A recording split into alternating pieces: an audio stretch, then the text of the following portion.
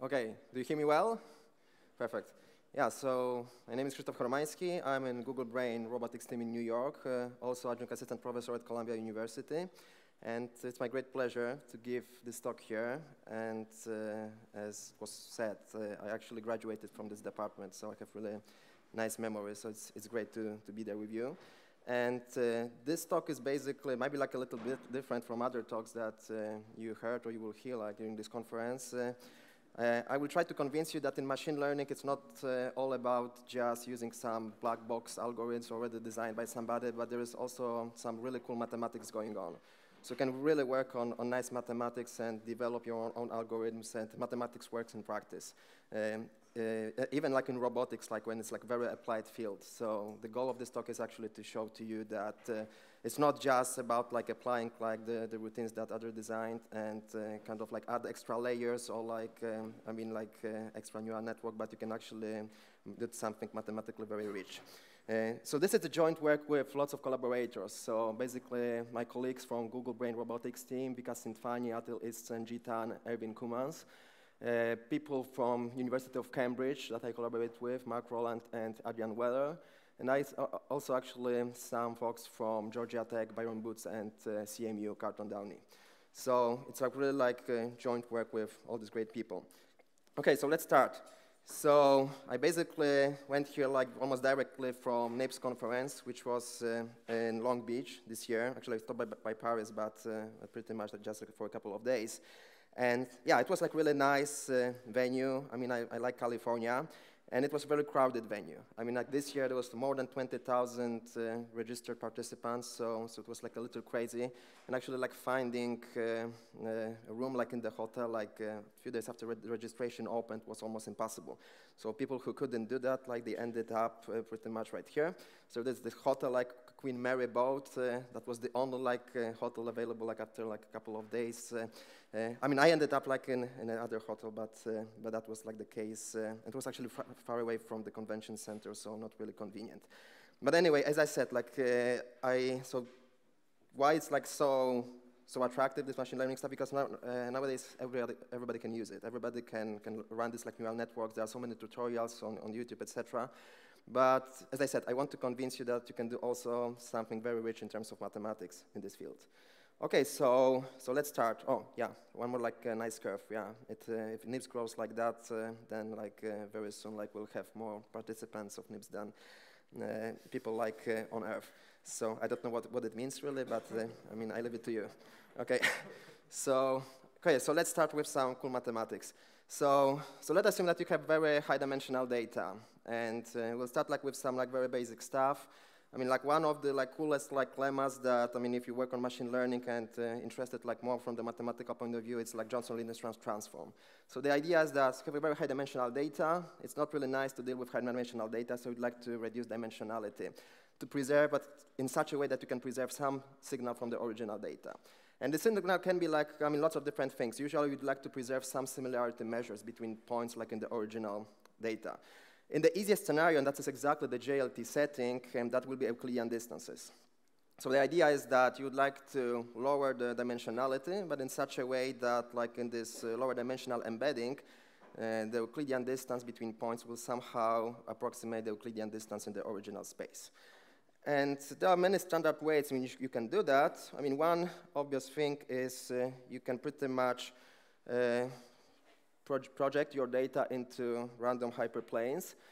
And those hyperplanes can be actually defined by Gaussian vectors. So the very rough idea is that you select a bunch of Gaussian independent vectors, and you pretty much compute dot products of your Gaussian vectors with data points. I mean, for every fixed point, you compute a bunch of these dot products, and just collect them all together. The number of those Gaussian vectors that you use for encoding each point is obviously much smaller than the dimensionality of every point, because that's the whole idea of reducing dimensionality. And this is how you create the so-called feature map, random feature map for the point. So now, this is like how it works from the mathematical point of view. So you have a Gaussian unstructured matrix, n by n, independent entries from n0, 1. And then you just take your favorite vector xi and dimensional, and you just compute matrix vector product. Then you need to renormalize, and that's a random feature map for your vector. So you can do it for all your vectors in your database. And now, instead of working with original n-dimensional data, you can work with this m-dimensional data. And if lucky, you compute the dot product between these m-dimensional vectors. This dot product is very close to, I mean, if m is large enough, still should be smaller than n, very close to the dot product between original vectors. So the dot product signal is preserved, and you can actually think about dot product as the simplest similarity measure between points that you can think about. And in general, like the similarity measures in machine learning are called kernels. So a kernel is a function that takes two feature vectors and outputs a number, a similarity measure. And the simplest possible similarity measure we can think about is a dot product. But we'll talk about more complicated in a moment. So now, when you have this simple, so this random feature map procedure gives you actually a very simple estimator of the dot product. You just take the corresponding random feature maps for 2 points, you compute the dot product of those feature maps, and that's your estimation of the dot product. So now we can think about, we can ask questions like how you can what about the concentration results for that stuff? Okay, so it is unbiased. It's actually not very hard to show that it is unbiased. But what about the concentration, right? Like how well it's concentrated around its mean. So it's all about the mean squared error. And actually, it's not a hard calculation. The mean squared error is given by this formula. So the question is, can we do better? So this is the standard. If you learn about JLT, JLT was proved like many years ago, also almost like an ancient era. But if you read about it, this is the standard way to do that. And it's actually a very simple way to do that, because the random feature map here is obtained by the linear transformation. It's just a matrix vector multiplication. So the complexity is actually n times n. Right, this is unstructured matrix, and actually you can show, this MSE is given by this formula. You can actually prove some nice concentration results, and this is already pretty nice MSE. You see that it actually, the more features, the larger M is, the better concentration you get, which is not surprising at all. So now the question is, can you do better? And the idea is that actually, instead of choosing your rows of your Gaussian matrix to be independent Gaussian vectors, what you can do instead is you can condition on those vectors to be pairwise orthogonal. So marginal distributions should be still Gaussian, but joint distribution, it's not longer a collection of independent vectors. They are pairwise orthogonal. How you can do it? Let me give you some intuition why it actually works better. So this is our NIPS paper from Barcelona, actually from last year, when we proposed this setting. And how you can construct those orthogonal Gaussian matrices. Actually, there's a very simple rule. And you can just construct unstructured Gaussian matrix and do Gram-Schmidt orthogonalization of that matrix. And then you can renormalize each row such that you are sure that the length of each row is sampled from the length of the Gaussian vector. So the question about how heavy it is computational-wise, we can talk about it in a moment. But it's pretty clear procedure how you can do this orthogonalization. And usually you want to do it just at one time. Have your data, obviously you do not do it for any single point. This matrix is fixed for entire data set. So this one-time extra cost is acceptable if it leads to better concentration results. So why you can think about, why it should work better. So the very rough idea is that, if you have unstructured Gaussian vectors, then that you do not condition on them to be orthogonal, you do not really evenly explore the space. So it might be the case that the dot product between those vectors is actually close to 0, but it's not exactly 0. And you're not evenly exploring the space, you're kind of wasting your resources. On the other hand, if you condition on them to be exactly orthogonal, the marginal distributions are still Gaussian, then you really explore the space in an even way. And because the marginal distributions are Gaussian, then in particular you have this isotropic property that all directions are equally likely to be realized. So that's the very rough idea. And actually you can use, as we'll see later, this idea not just for this dimensionality reduction setup, but also to approximate other kernels, more complicated nonlinear kernels, and also in nice robotics applications when you want to sense the gradient of the function and learn some policies of an agent, like in the reinforcement learning setup. But that's the very rough idea. So you have the orthogonalized version of this unstructured matrix, and that's pretty much it. Everything else is the same. So now, as I said before, the problem with this is that you have this one-time extra cost. What if you do not want this one-time extra cost? What if you would like something that is actually faster than baseline and also more accurate than baseline? Better mean squared error. So it seems that we are looking kind of like for a free lunch theorem. It should be impossible, but actually it's possible like to do that. So for dimensionality reduction, this is our NIPS paper from this year. You can actually come up with estimators that are more accurate. So the variance is smaller. Actually, it's not just about the variance, but let's just focus on variance right now. And also, it's actually much faster to compute those random feature maps. So how you can do it? So the very rough idea is that instead of using these Gaussian orthogonal matrices, let's just use some discrete structures. The structured discrete matrices that will give you computational speedups, matrix vector multiplication done like in subquadratic time, but at the same time, hopefully, you will have good concentration or even better concentration. And the simplest way to do it is to use the product of the HD matrices, where H is a Hadamard matrix, and D is a random diagonal matrix with non-zero entries taken independently at random from +1, -1 to the element set. So Hadamard matrix is basically, I mean, the most general definition is you would like, it's a matrix with entries taken from two element set +1, -1, and the rows should be, actually want the rows and columns to be different, rows and columns to be pairwise orthogonal. And actually, this is an example like of the Hadamard matrix. So those black pixels correspond to ones, the white pixels correspond to -1s. There are many different ways in which you can construct Hadamard matrices. And actually, lots of those constructions are based on recurrent formula. And this is one of those recurrent formulas. So basically, the idea here is that like you kind of like copy the square, but the fourth time you copy it, you switch the whites with blacks and blacks with whites, and you can just continue. And it's actually very easy to prove that if you start with an orthogonal matrix and you continue the process, like you will have an orthogonal matrix at every single step. So it's a very simple construction, and actually the good news is that if you have a Hadamard matrix, multiplication of the Hadamard matrix by a vector can be actually done in n log n time using fast-Walsh Hadamard transform. So we actually don't even need to store explicitly in memory your Hadamard matrix. So it can be like this computation can be done on the fly. Now, of course, there are also random diagonal matrices, but that is a piece of cake, right? Because, I mean, this multiplication can be done in linear time. It's trivial. So actually, what you can do on this diagonal, I said that you can do +1, -1 business, but you can actually do something more fancy if you want to be cool. And one way to do it is you can actually sample elements on the diagonals from the complex plane, from the unit circle in the complex plane.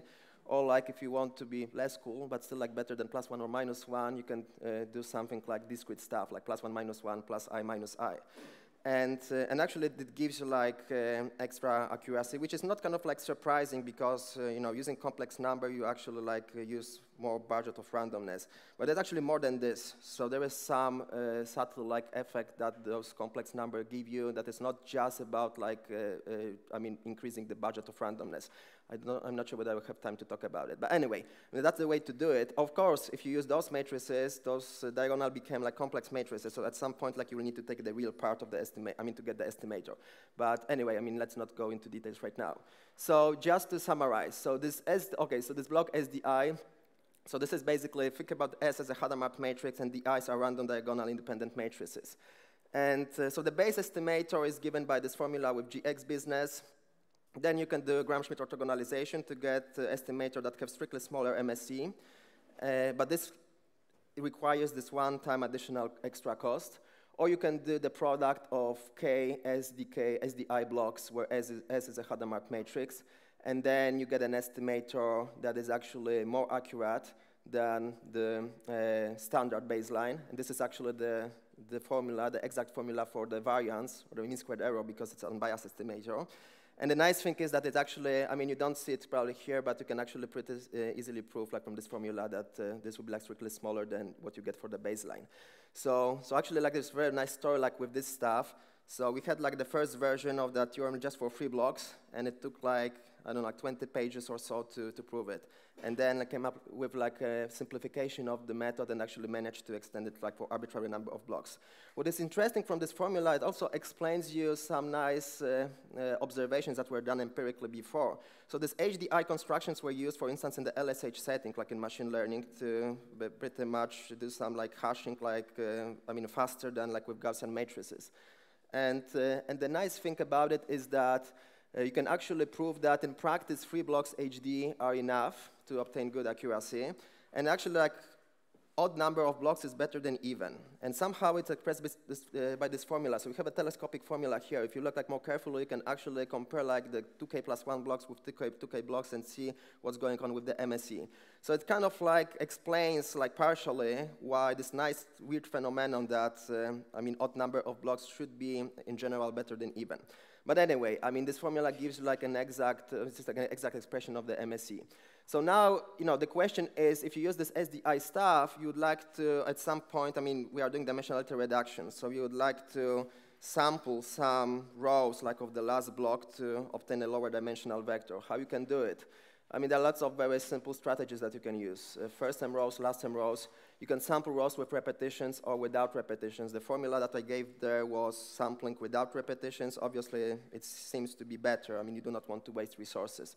The problem with sampling with or without repetitions is that you break the structure of the last matrix, so you cannot really take advantage of the fast Walsh-Hadamard transfer for the last computation. But in practice, the first or m-last row work extremely well.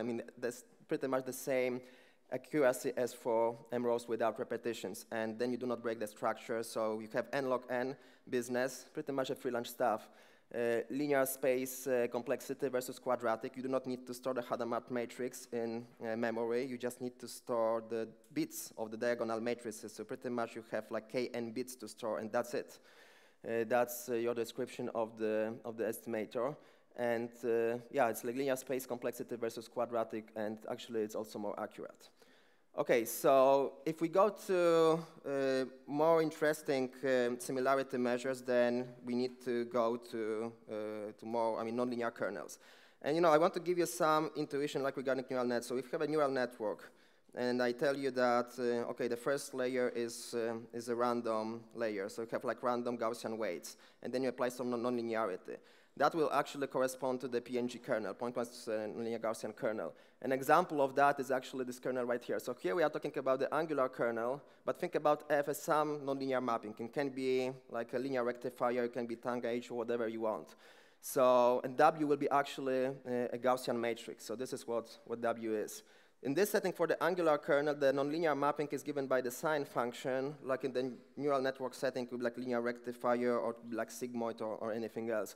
So these kernels are very much related to neural networks. Of course, the difference here is that you do not learn W. The W is a random matrix. In neural network, you want to, like in general, learn.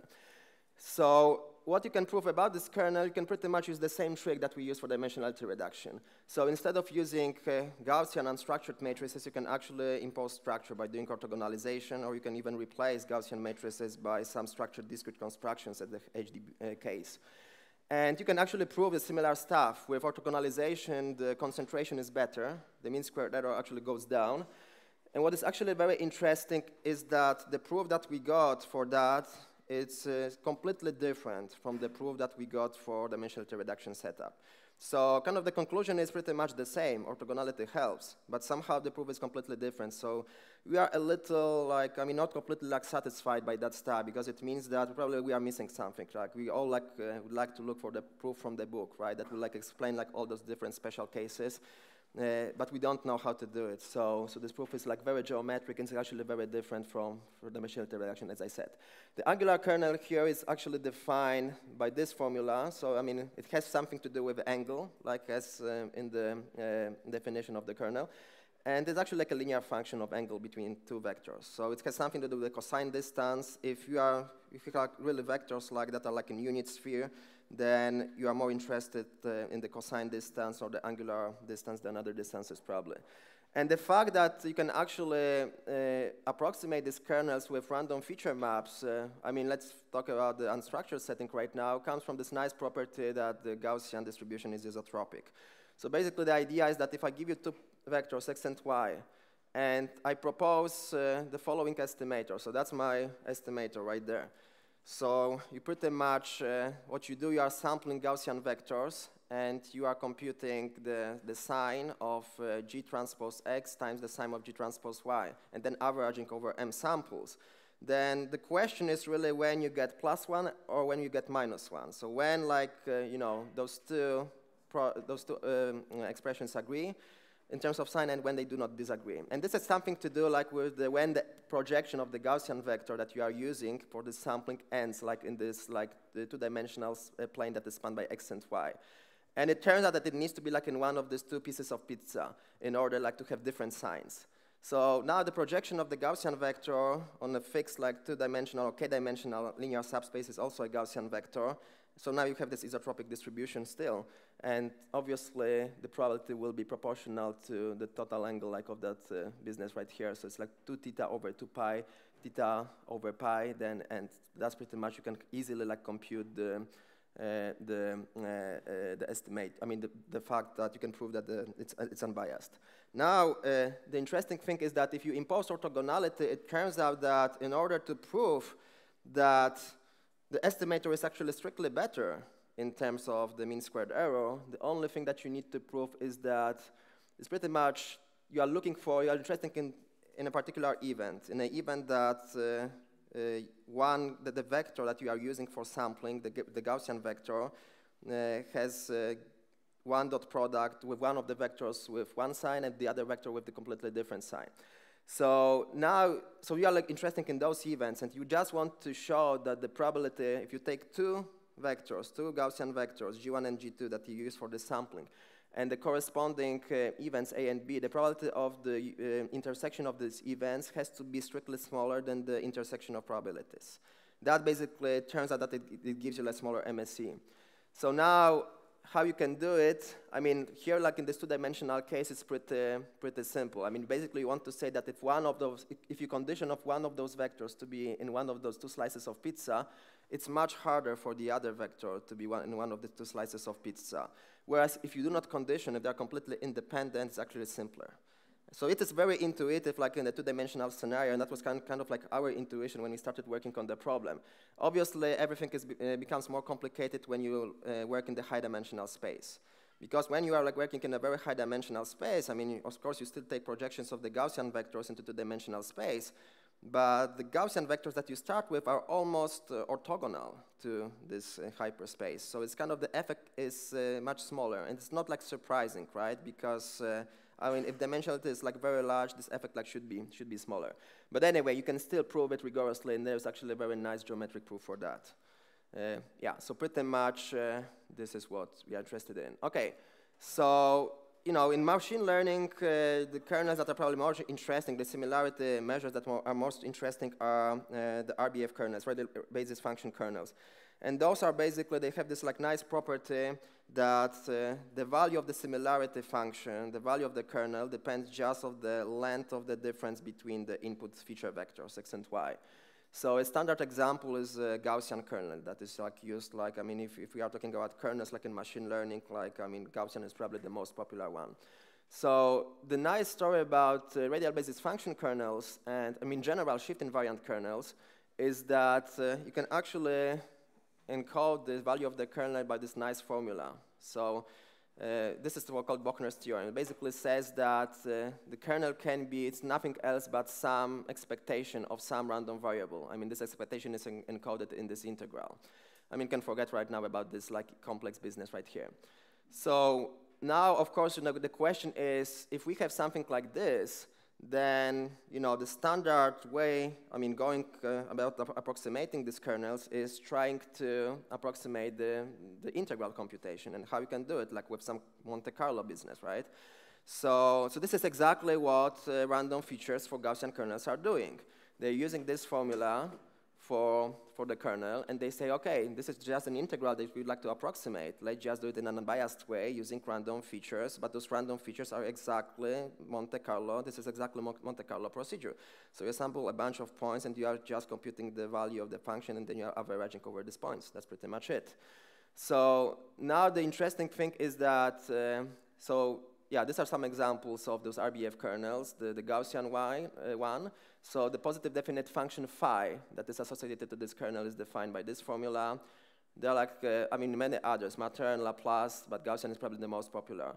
And the corresponding Fourier densities, so those Fourier densities are basically, so if you look like into this expression right here on the right-hand side, I mean, you can think about it, so this mu is some probabilistic measure. So you can really think about it as as an expectation of a random variable e to I w dot product w x minus y.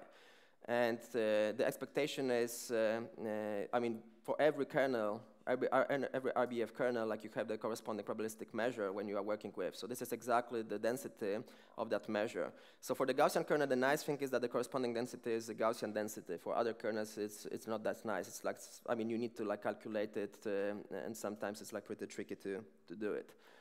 Okay, so the nice thing is that, and actually that is like our recent submission, is the observation that there is some nice connection between RBF kernels and completely monotone functions. So, and actually this connection enables us to come up like with better way of approximating this kernel than using standard random feature maps. So the connection is given by completely monotone functions. So that's the definition of the completely monotone function.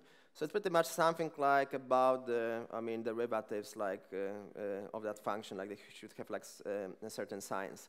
And the nice theorem, I mean, it's not our theorem, it's like, it's an old theorem actually by Schoenberg from 38, says that there is like, I mean, every positive definite function, and I should say that this phi must be positive definite if we are talking about kernels, because kernel like should satisfy this property, can be actually described in terms of the completely monotone function, and this is what this theorem says.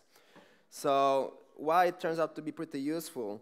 Because when we started working with these Gaussian kernels, obviously, you know, what you can do is you can look for standard ways to approximate it with like standard Monte Carlo procedures where we pretty much sample Gaussian vectors independently at random. Why Gaussian? Because the corresponding Fourier measures and Gaussian measures. So you have Gaussian distributions, but you can do it independently. But you know, the other way to think about it is you can try to use some quasi-Monte Carlo business, right? In the quasi-Monte Carlo business, the whole idea is that your samples are not independent. They are somehow dependent, and you would like to get more accurate estimators. And that's actually exactly what we can do also with these orthogonal features. So now if you think about conditioning on the Gaussian vectors to be exactly orthogonal, then you are really doing some quasi-Monte Carlo stuff instead of doing like standard Monte Carlo stuff. And that's exactly what we tried, but of course the question is whether we can prove something about it. So, you know, one of this, like, I mean, in the title, like, of the presentation, I had charming kernels. So this is the charm, this is how we define the charm function. And RBF kernels are really, like, very, very charming kernels. I mean, really cool to work with. So what this charm function basically says, so the phi function is the function that defines the kernel. And the charm function, like, is just, I mean, you take pretty much the, here, I think there is like a typo, there shouldn't be. This should be like just like a derivative with respect to x, and this is the second derivative. So it's just a function of the first and second derivative of the phi function that defines the kernel. I mean, it's like pretty like a weird expression. So for every RBF kernel, you can construct the corresponding charming function, but what it has to do with approximating this kernel. So it turns out that the fact that this Gaussian trick works, in other words, it provides you more accurate estimators than the standard one, comes from the fact that for most RBF kernels, this charming function is actually non-negative. And these are some examples, like some, I mean, plots of the charming function, like two-dimensional space. So it's like pretty toy example, but then we can see how this charm function looks like. And interestingly, it's always positive. And as we proved, actually, this is critical. I mean, this charming function needs to be positive in order to get gains. And also, so you pretty much use two properties. Like one, this like positive sign of the charming function, and then like this nice connection with completely monotone functions. It turns out that it seems to be like very useful. So now, you know, from these plots, the other interesting observation is that, so if you are a practitioner and you would like to use random features because they are simple and, I mean, you do not need to learn anything. I mean, it's just like random projections. And if you want to use this orthogonal trick, the question is when you get the largest gains from this orthogonal trick.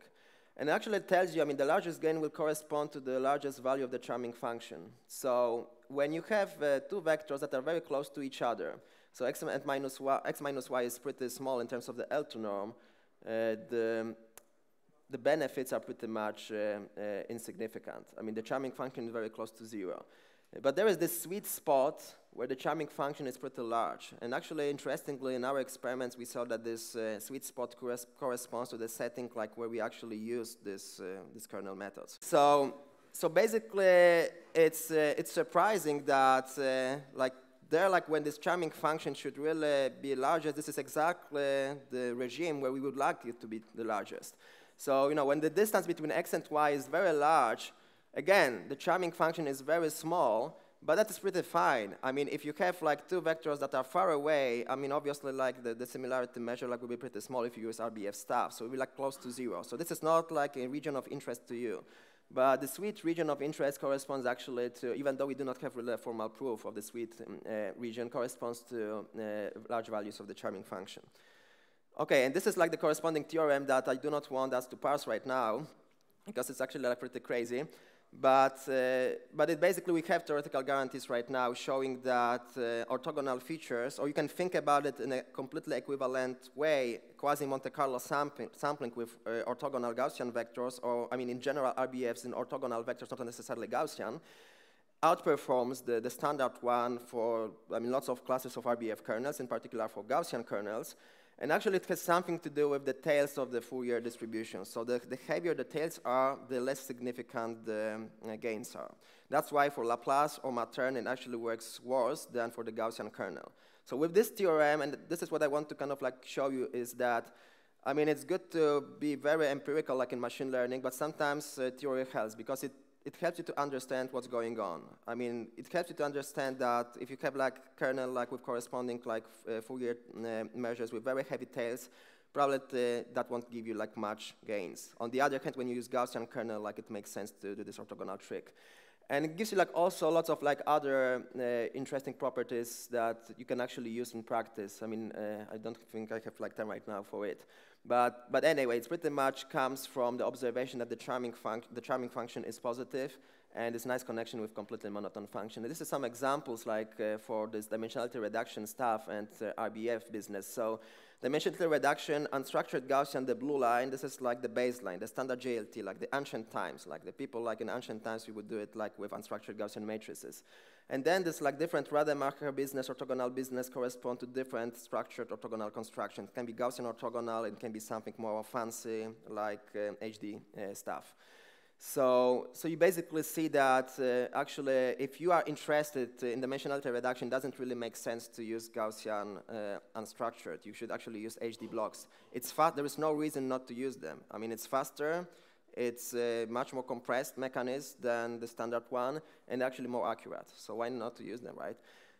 Okay, and this is some examples, like pretty much, I mean, similar business, but for RBF kernels, Gaussian, Matern, and Laplace. So ORF corresponds to orthogonal business, IID is standard baseline, and SORF is pretty much orthogonal structured. So you can use HD matrices instead of Gaussian orthogonal matrices, or in general Gaussian matrices. Orthogonal matrices, sorry.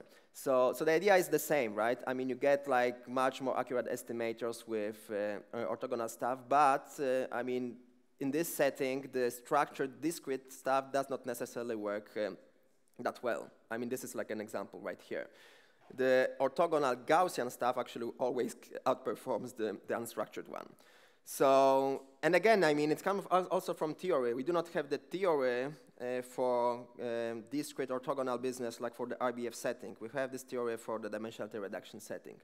Okay, so this is pretty much like the first of the, end of the first part of the talk. Let me see how much time I have. Okay, I think we are pretty good, actually.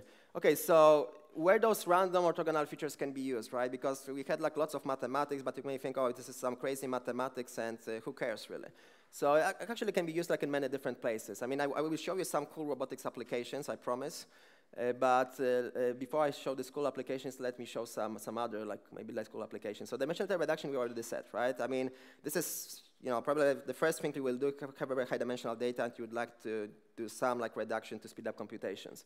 Random feature map for kernel methods, the same, right? If you use kernel methods, I mean, whatever the application is, the standard way to scale kernel methods, because they are not really like very scalable, is to use random features. And when you use random features, if you like to get more accurate estimators, you should use orthogonal random features. And it's like one-time extra computation, the worst-case scenario, if you use Gaussian orthogonal business. If you use HD business, there is no one-time cost. It's actually faster.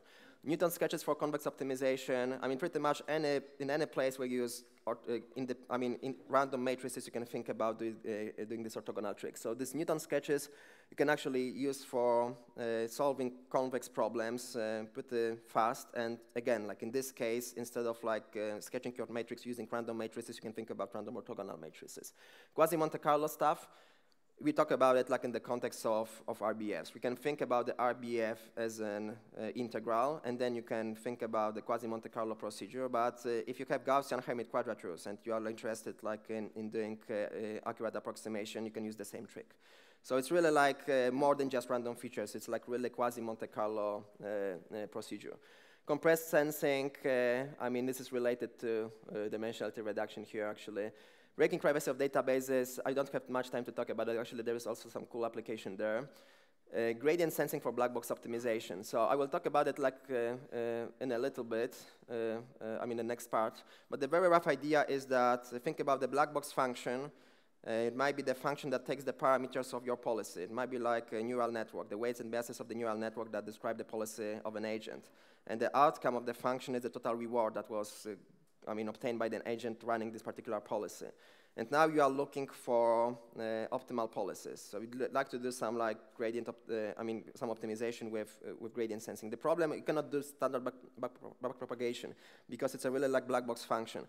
So one way to do it is to try to sense the gradient. And you can actually do it with the use of these orthogonal matrices. I will explain it like in a moment.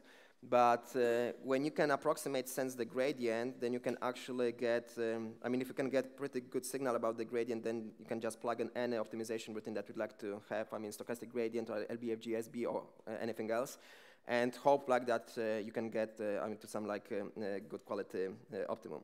Local minimum. So now, why it has something to do with this orthogonal business, if you want to sense the gradient, what you can think about it, you can get a bunch of linear measurements. You can pretty easily, by doing like some rollouts, like in the simulator, you can get a bunch of linear measurements, dot products, like the gradient times like some direction that you choose. So it's really like almost like in the compressed sensing stuff scenario where you have like a vector and you would like to recover this vector from the bunch of noisy linear measurements. This time, the only difference is that probably you do not have information about whether the vector is sparse or not. It doesn't have to be sparse necessarily. It doesn't have to be the case that you have this prior information. But pretty much from the mathematical point of view, the problem is very similar. You have a bunch of these linear measurements, potentially very noisy measurements, and right now you'd like to figure out from these measurements what the gradient is. So the application here would be instead of using, people use like standard and compressed sensing actually for that use independent Gaussian vectors. So we can again apply this orthogonal trick. The other application is in recurrent neural networks. Actually, like we have a recent paper we just like sent for publication. So the idea here is, it's probably like one of this like coolest like applications because it actually shows that orthogonality matters a lot. So the idea is that there is this mechanism called predictive state recurrent neural networks that were actually proposed by researchers from Georgia Tech to pretty much like do prediction like in the robotics context without like any assumptions about the environment. So the dynamics of the system is not known. And it's somehow, it's kind of like it's kernel Bayesian like stuff married with RNN. So in the RNN setting, what they use is actually to initialize their RNN, they use kernel-rich regression with like, Gaussian standard like RBF kernels. And to scale it well, they actually used random features. Whenever like use kernel method, you want to like really scale it, and that was the case here. You'd like to use random features. So the trick was simple, of course, like use just orthogonal features. And the results are amazing. So basically what you can see is by doing orthogonal features, you can significantly reduce the number of features that you actually need to get good accuracy. And so pretty much those orthogonal features are of much better quality than independent features. So those are different robotic tasks. The swimmer, stuff is like one task from OpenAI Gym. And it actually turns out that it's much faster, like at the very end, to use this orthogonal stuff because you can use like much fewer number of features. Each of them is of much better quality. And as I said, like there is just like a one-time computation of this Gaussian orthogonal matrix, or like any other. If you have like other RBF kernels, the matrix won't be Gaussian, but it will be still orthogonal. So it's not really like big pain here, but actually like much more accurate. So bunch of like simple experiments when they just like in their pipelines replace this stuff with orthogonal stuff, and works really very, very well. Okay, so let's talk a little bit about, so that's the second part of the talk, which is kind of like loosely related to the first one, but it also kind of like show like how some nice mathematics can be used like in machine learning stuff. So let's talk about this black box optimization via colorful Jacobian sensing. So let's think about this reinforcement learning setup. So I mean, even more general setup. So you have like some TensorFlow graph, and you have like some nodes that are possibly like black box nodes. So in other words, you cannot do automatic backpropagation for these nodes. Maybe like some pure Python code, like the output of the simulator, who knows, some black box stuff. And now you would like to efficiently do backprop like in this entire graph, but somehow deal with these black box nodes. So how you can do this backpropagation through these black box nodes? It seems to be a bottleneck. So one way to do it is to come up with some efficient procedures for estimating the gradient of that function, or the Jacobian of that function in the most general setting when you have the function that actually outputs a vector instead of the scalar. So now you have a really sensing problem. Of course, the tricky thing here is that usually, I mean, if you want to sense the gradient or sense the Jacobian, your answers will be pretty noisy. It will be like extra noise. And actually, there is not much that you can assume about this noise. I mean, it's not really like the case that it's like IID, Gaussian, whatever. You can assume something, I mean, about the magnitude, but it can be like highly correlated, whatever. So you should come up like with the procedure that is somehow robust, like to, you know, in that setting. And also actually pretty fast. So one example actually of this black box stuff is this reinforcement learning context. So as I said before, in the reinforcement learning context, you can think about the black box function that takes the parameters of the neural network, describe the policy of an agent. And this agent is just, I mean, you run it like in a specific environment. Given these parameters, you get the total reward, and that's your black box function, right? So from Rn to R, where n is the number of all the biases and weights of the neural network. So now you would like to figure out the optimal set of weights and biases, like optimize the total reward, like find the optimal policy. So it's kind of like a policy gradient stuff. So that's like one applications of this methods that I will present right now. So okay, so what we can do? So there are like few tricks that you can do. So as I said like before, you can actually think about it from the compressed sensing point of view. So if at any given point you can give me a good approximation of the gradient, that's probably all that I need, because then I can run like some optimization procedure and hope for the best. So now the question is how you can get this good approximation of the gradient. So if you have a simulator, so you have like an environment like for which you have actually like a good simulator, and we actually like at Google like have like a bunch of like really good simulators for certain like robotics tasks. And also, I mean, if you use OpenAI Gym, obviously, I mean, you work like with simulators then. Then what you can do is you can run some number of rollouts and try to get pretty much measure, like sense your gradient, project your gradient like into the directions that you specify using these rollouts. And that's pretty much it. You can collect a bunch of measurements and try to do something with this.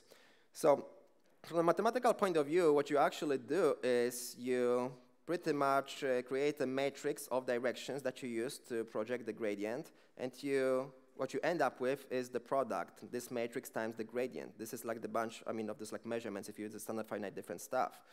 So now, this is a standard stuff that people like in compressed sensing work on all the time, right? I mean, this setting, as I said, it's not necessarily exactly compressed sensing setting because you do not need to assume that it's not reasonable to assume that your gradient vector is necessarily sparse.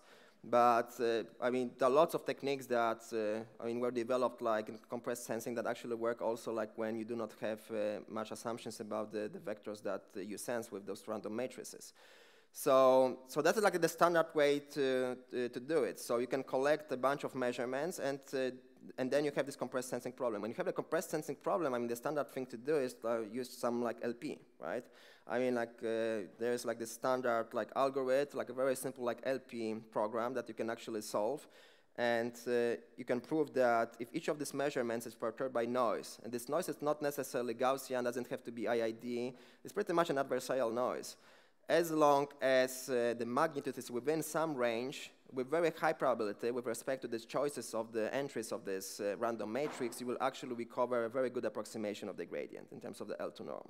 So that's a very nice thing that you can do, and actually this is what we did. Like, this is our other NIPS paper. But there is even more general procedures. So instead of like thinking about LP, you can actually think about this optimization problem. It's a convex optimization problem when J is the Jacobian.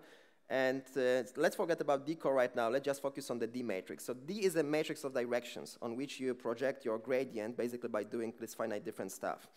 So you get a bunch of measurements, are pretty much like noisy projections of the gradient vector on those directions that you choose. And you choose those directions as random Gaussian directions, usually. So these are the measurements that you get from finite difference stuff.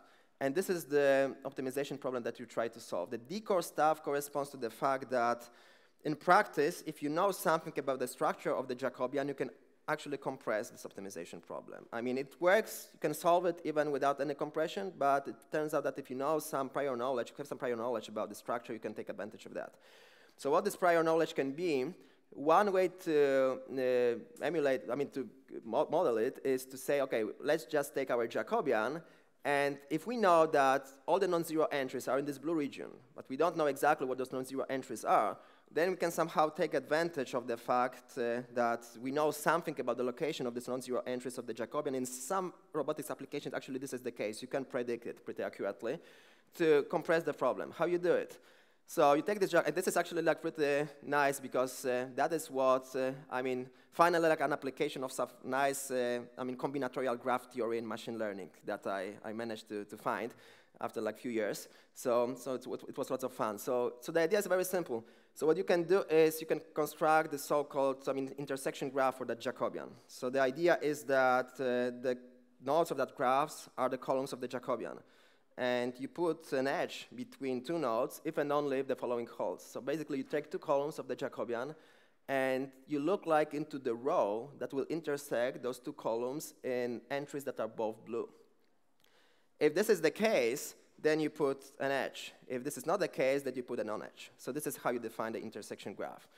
So it turns out that if you can color the intersection graph efficiently, then you can actually reduce the complexity of your optimization problem.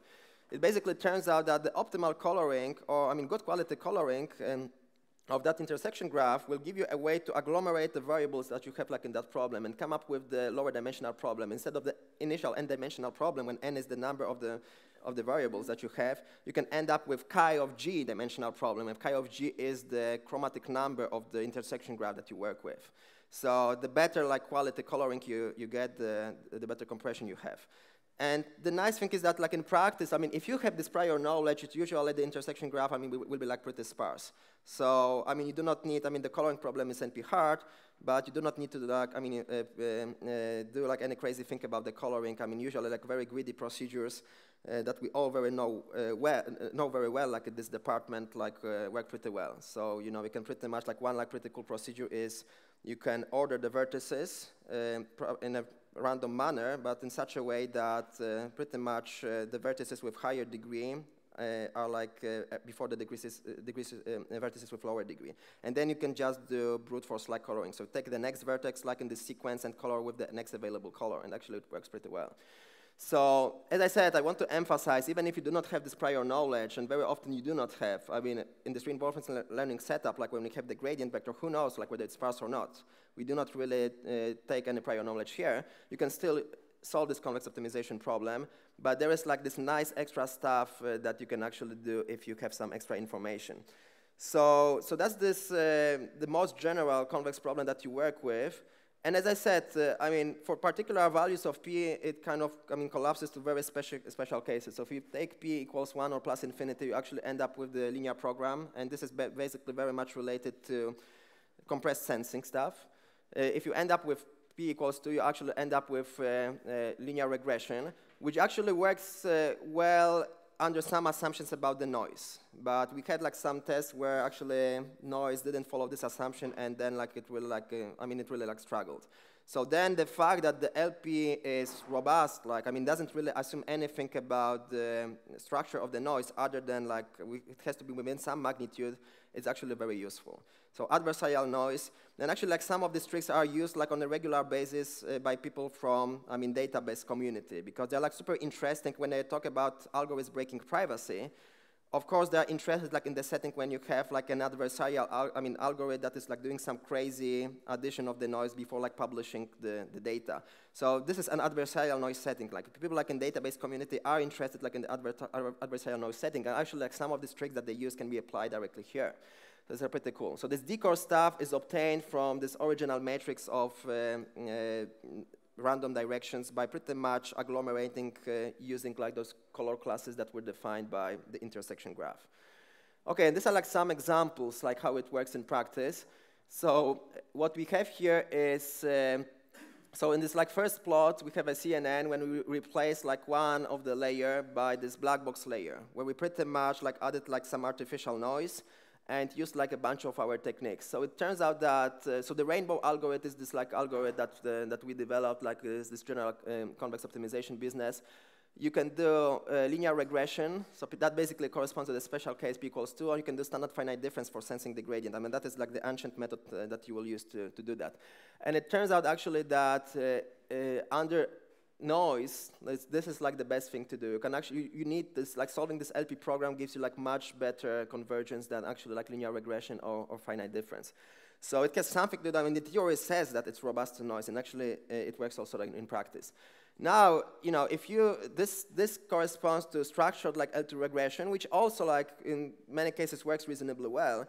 The structure basically, what I mean by structured, so it basically means that the matrix that you use like for doing like this regression is a structured Gaussian matrix. So it's not really, in this case, it's actually a circulant matrix. Why you would like to use circulant matrices in this setting? Because then at some point like you need to invert like these matrices, and inverting like a circulant matrix can be done in subcubic time actually. So this is how you can take advantage like of some like extra structure in the problem. Of course, a circulant matrix is not an independent matrix, so that will possibly should hurt the performance, but actually in practice it does not. So it's just faster and as accurate as the unstructured baseline. So now, one more thing I would like to comment on. So in this case, you can actually also take epsilon equals 0, and that really corresponds to solving a linear system with random matrices. And actually, like very often, that is the fastest way in which you can sense this gradient. Is if this random matrix is actually like of the form HD, HD, HD, something like this, we are talking about it a few minutes ago in terms of, I mean, in the context of the Shelter reduction, then, I mean, inverting the HD matrix is trivial. I mean, it's pretty much the inverse of the H matrix is 1 over n times H. So, I mean, there's nothing for you to really do. And it actually corresponds to really computing the, I mean, if you think about it from the mathematical point of view and we write this linear system, I mean, solve this linear system for these HD matrices, it really corresponds to something, I mean, approximate quasi Monte Carlo approximation of the gradient of the Gaussian smoothing of the function. So when we had actually like first like reviews like of the, I mean, for NIPS, before this, I mean, the rebuttal season opened, one of the reviewers said, okay, like it's like really cool, but what if the function that you are really optimizing is not differentiable? I mean, you're computing some gradients, but I mean, what if the gradient does not exist? I mean, what are you doing then, really? And I mean, it's like CNN setting, like, I mean, definitely like use ReLU. I mean, this is not differentiable, right? So what are we doing there, right? So is it crap? No, actually it's not. And then the answer is like actually pretty cool. So you can actually prove that what we are doing in that context is really approximating this Gaussian, the gradient of the Gaussian smoothing of the function. And I mean, that will always like exist. And actually, the Gaussian smoothings, I mean, it's like a way to deal with like functions that are not differentiable in this optimization like scenario. So it's a very, very nice context because it's kind of like a quasi-Monte Carlo estimator. If you look exactly on the form of the Gaussian smoothing and the gradient of the Gaussian smoothing, and it's given by the integral. I mean, kind of like a very similar structure to the structure that we have for the RBF kernel and for the Gaussian kernel. So now you can really do this approximation with Gaussian independent vectors. You can do this approximation with Gaussian orthogonal vectors. And you can actually do these approximations with this like HD vectors, which is exactly what we are doing if we solve this linear system with HD matrices.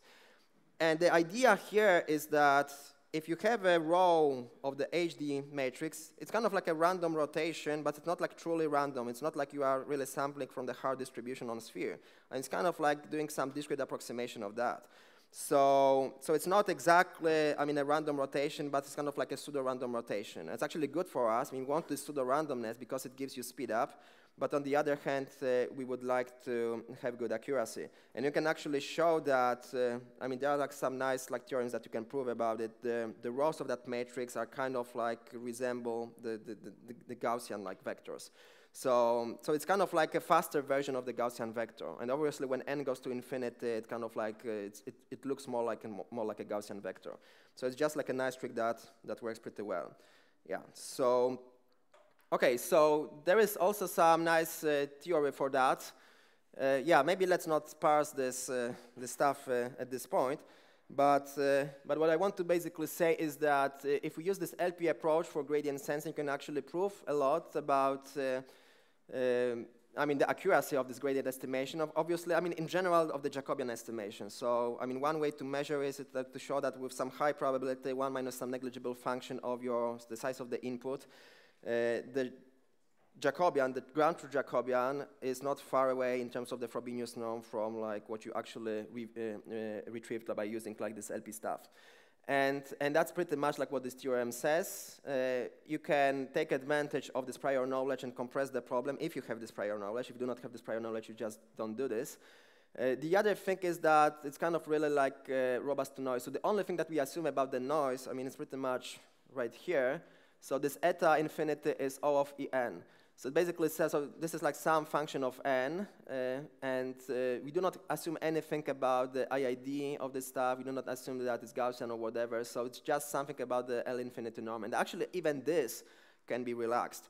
So by using some results from compressed sensing, we can actually show that if I tell you that, let's say 20% of those measurements are completely off, the error is like whatever you want to add, but the 80% are within this like error like eta of like some like reasonable magnitude, then you can still show that with very high probability, 1 minus some negligible function of the size of your problem, you will recover a good approximation of the gradient. So that's actually like pretty nice. And I promise you, I mean, I'm in the robotics team, so it was lots of mathematics here, but I want to show you that this mathematics works in practice. It's not just mathematics for mathematics, but actually works in practice. So what we did is basically here, this is our, I mean, you see, it's our, I mean, I will show you the video, our dog, I mean, the Minotaur, like pretty cute, actually. And so what he can do, like he can walk, he can turn, like pretty much like done for, I mean, used for navigation stuff. I mean, we would like it to, I mean, grab some like sandwiches for us, like, and for lunch. I mean, he still doesn't do it, but he's working on that. So, but the point is that you can actually, so in this context, we want to teach him how to walk. So we can like simulate this stuff in our simulator. And what we can do is, so it's kind of like a black box stuff, right? So we have like a neural network. I mean, in this context, actually, that was even simpler because we have kind of like an open loop policy business. So the movements of the leg was encoded by some sine and cosine waves. And it was just like a matter of finding a bunch of like 7 or 9 parameters that were encoding like this movement. And, but this is like still like black box function settings. So you kind of like, we can think about it almost like hyperparameter tuning, but you want to do it like by using like this infrastructure. So you have like this, the bunch of these magical parameters that you would like to find optimal values of.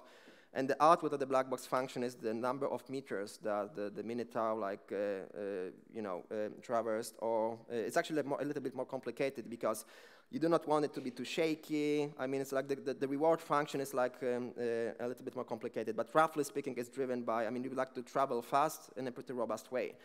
It's not just about traveling. You can like encode like rewards, like when you want the Minotaur to rotate, I mean, change directions, whatever, and still like use the same stuff. So in this case, we used like our Hadamard stuff, like pretty much like solving like linear system with Hadamard business, which is pretty much quasi-Monte Carlo approximation of the Gaussian gradient of the Gaussian smoothing of the function to teach him like how to do this navigation. And this is the video, and this is pretty much the end of the talk.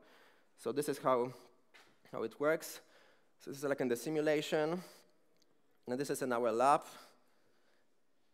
And like one more example, like the rotation stuff, and it's our lab. And actually, we did this test like early in the morning. We did not want to scare people, and so it was like 6 or 7 a.m. And we have like pretty nice space for that. So I think that's it on my side. If there are any questions, I'd be happy to answer. And as I said at the beginning, it's a great pleasure to be here. Thank you so much.